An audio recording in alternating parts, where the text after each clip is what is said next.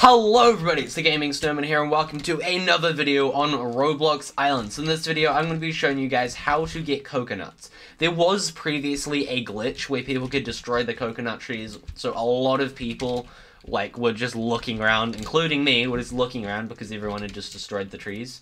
But now it's fixed and everything's respawned. So these are what the coconut trees look like. Basically what you want to do is just come up to them. This one has a lot of people, so there's going to be a lot of people grabbing from it. But the coconut trees are all around the river, or the lake, or whatever you want to call it. Basically you want to go up to one and they spawn in the leaves of the trees. So I don't think it's there. No, it's not there. We've just gotta hope that we can find one that actually spawns a coconut. Come on, spawn a coconut. They do eventually spawn, you can just wait by one. It only takes around maybe 2 minutes. At an estimate, I would say it takes around 2 minutes average.